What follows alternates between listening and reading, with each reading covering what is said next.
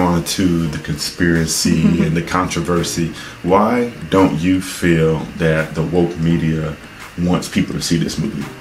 Because it exposes darkness. Yeah. We have to understand that the world system is ruled by darkness, the kingdom of darkness, Satan, and his demons. And so when you shed light on the darkness, people get mad because you're messing with people's money. Like we said, a $15 billion industry a year that keeps growing and growing and growing, but also people's idols, people's lust and perverse desires. And so the enemy is mad. And so what are you going to do? You're going to gaslight. You're going to call truth a lie and a lie the truth. And so there's no reason outside of I'm in it, so I'm going to, act like this isn't real, or, this affects me. I'm invested in this. I'm getting money from this, or, I'm watching certain things in this.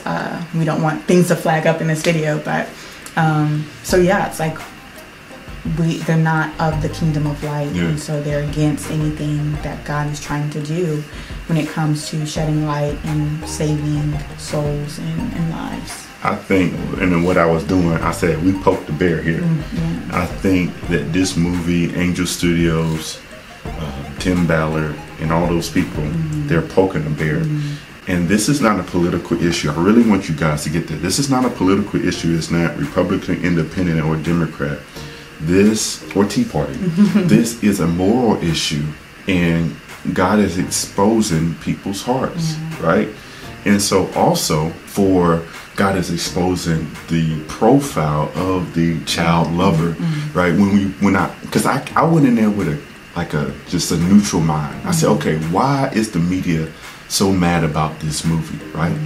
And so in one scene, you start seeing they actually profile. They said, this is what you need to look for a child lover. And they profiled that particular person. Now it's like, this is it.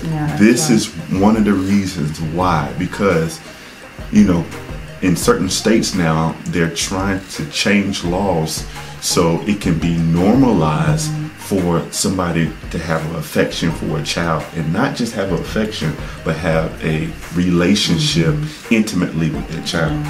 And so they profiled that particular person, and I was like, And the last thing I say is transporting people in containers. Now we've seen this at the border, that there's 300, 500 people are stuck in a truck and they die because of trafficking. But we're talking about transporting kids through container ships. Now that is an industry that a lot of people don't understand. It makes billions of dollars. And so if you're now having regulations on, okay, what's in this container, we have to open up every one. It slows down stuff, but it actually exposes that there are people being transported